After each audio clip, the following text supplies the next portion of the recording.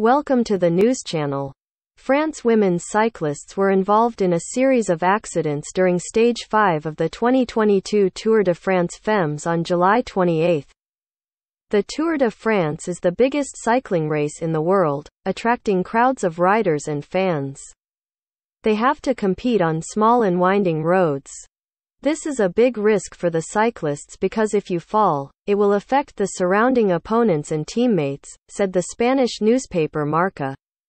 Such an incident happened yesterday, when a series of accidents caused 40 cyclists to fall during Stage 5 of the Tour de France Femmes 2022. Video of the incident shows the cyclists moving on a road. Straight line, no fan around. But after only a few seconds, the race turned chaotic with consecutive accidents, causing many cyclists to even fall on top of each other.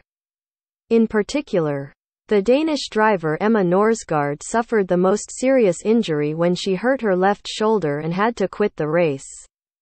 She was cared for by paramedics on the side of the road before boarding an ambulance to leave. The Movistar team later reported that Norsgaard had pain in most of his head, cervical vertebrae and left shoulder and was examined for the injury at Espana Hospital.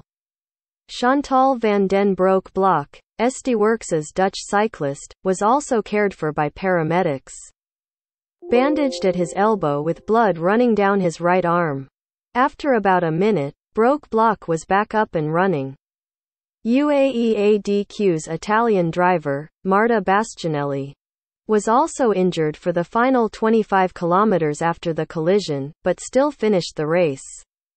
Thank you for watching. Do not forget to subscribe to receive the latest news.